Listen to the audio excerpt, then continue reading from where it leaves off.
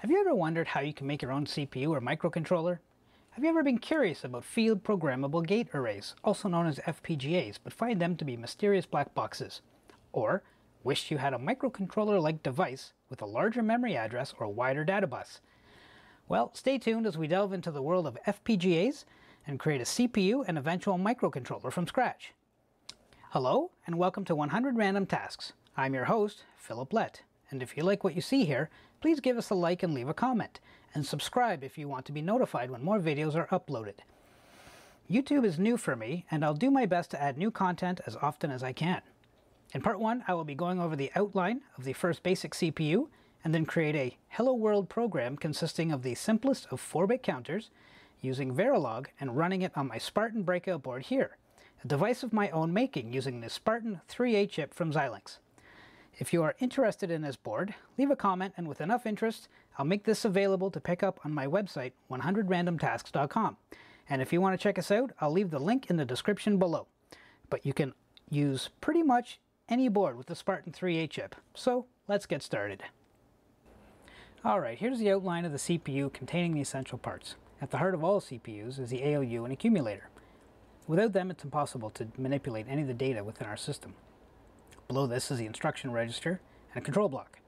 These work together to coordinate all the actions inside the CPU and manage the control lines like select, IR load, DR load, and so forth. Next is a data register, general purpose for holding temporary data.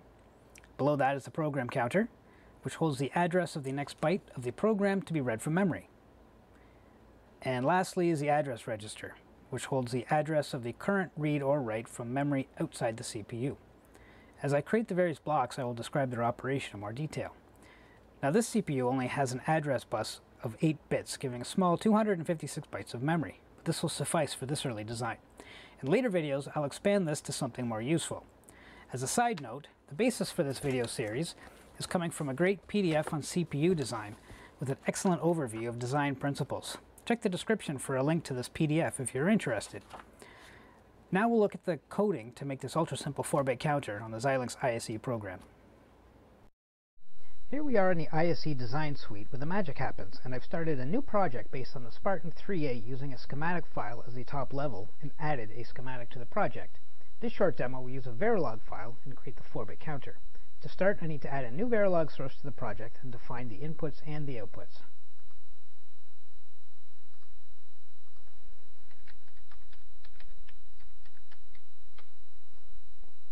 For the input, we simply need a clock. The output, Q,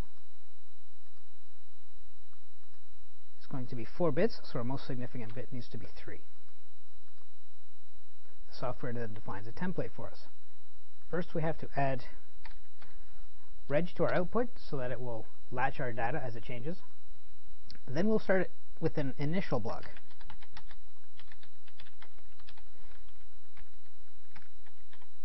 And what this will do for us is set the initial conditions at power up. So because it's a 4-bit counter, we can have a value anywhere between 0 and 15. The next part will be an always block.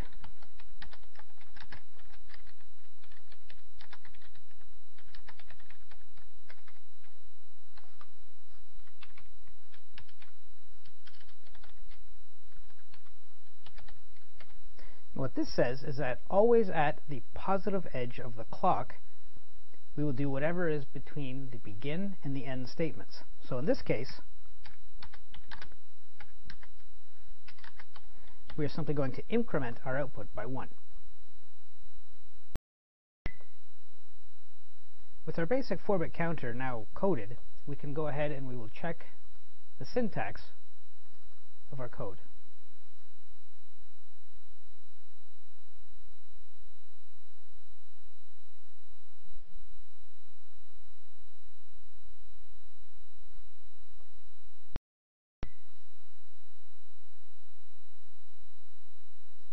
The final thing we need to do now that our code is completed and our syntax is correct is create a schematic block. What this will do for us is give us a visual representation that we can add to our schematic. So we go to our schematic, check our symbols,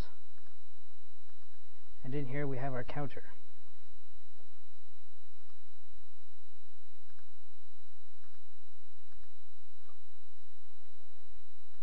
And we'll place that here. And if we zoom in, we can see our counter has our input for our clock and our output cue. So we'll go ahead and create our inputs and our outputs, which then go from our chip. And we'll give these names that we can understand. So our input will simply be clock.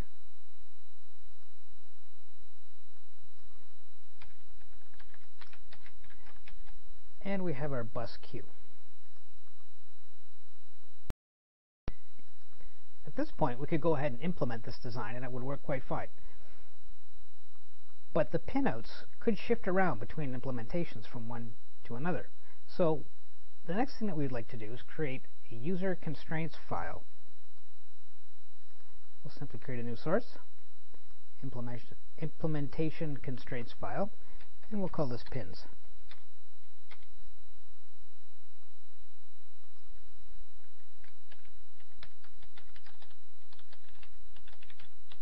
And we'll set our definitions for our pins.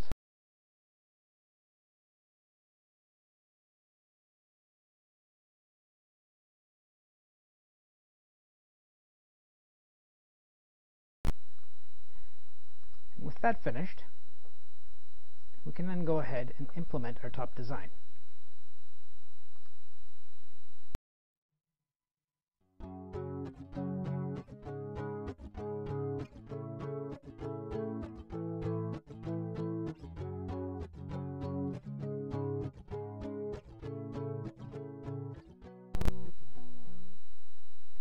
With our implementation completed successfully, we can now generate the programming file.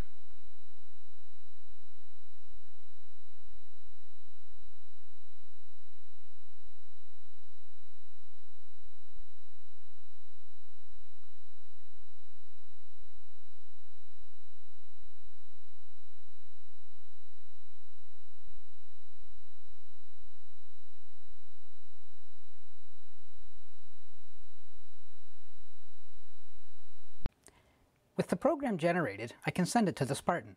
So I'll just connect my JTAG programmer here.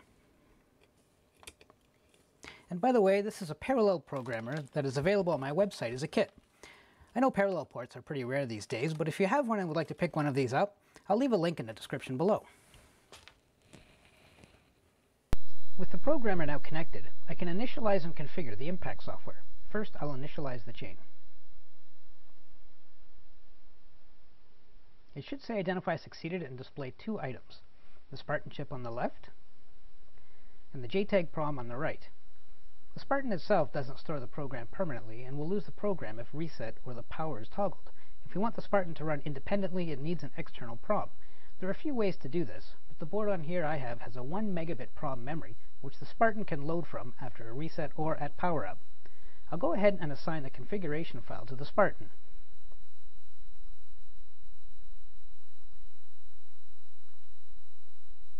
Since there is no SPI or BPI prom, I'll skip the next step and then bypass the file for the prom for now. In a later video, I'll show you how to program this prom to make the Spartan self-running.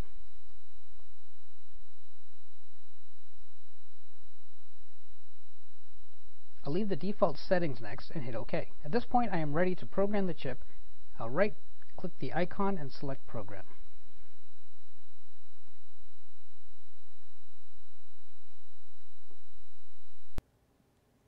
You should see Program Succeeded on screen, and if all is well, I should be able to press the monostable clock button here, and the clock should count. And there it is. You'll notice that the clock only increments when the red LED light turns on, just like as was specified in the verilog file to only increment on the positive edge of the clock. We can see the counter in action if I switch to astable mode. You'll also notice that I already have the LEDs on the clock line connected. This is why I created the user constraints file and specified the pinouts. If I hadn't done this, then the implementer could place the I/O pins anywhere and could change them between builds. This prevents having to potentially rewire the circuit between each build. This isn't a big problem when it's just a couple of LEDs, But when you have 8 data lines, 16 address lines, and control lines, it becomes a headache. So that's it for part 1. In the next video, I'll begin to create the registers for the CPU and test their operation. And if you've made it this far in the video, thanks for watching, and subscribe to see future videos. As I said at the beginning, YouTube is new to me and I'm working to find my groove. So if you have any constructive criticism on how I can make these videos better or more informative, please feel free to leave a like and a comment below. See you next time.